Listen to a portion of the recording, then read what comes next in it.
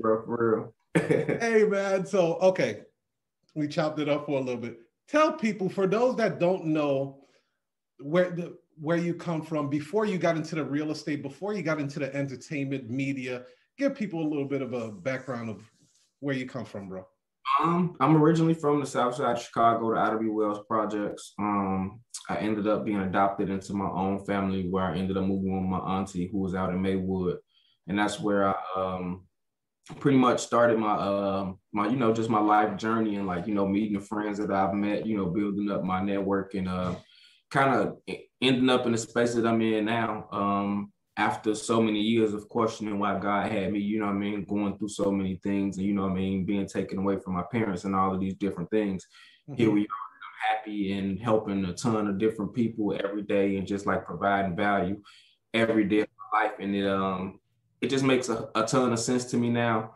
And my foundation is real estate, but I do have a couple of other companies as well. Real estate has pretty much freed me up to have to not work a 9 to 5. So I'm able to pour into my own ideas and my own companies. And that's worked out pretty well for me. This is going to be my first real year monetizing my business. I started launching my real estate course in June of 2020.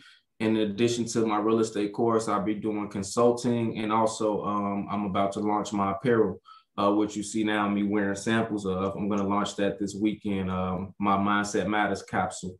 And yeah, man, just looking to add value to people every day, and just grow my brand as much as I can, Now, let me ask you, because I grew up in the hood too, but you said that you were adopted at one time, right?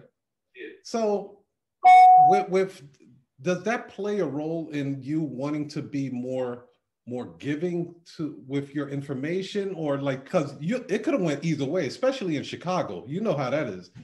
Absolutely. That's like a major part of it.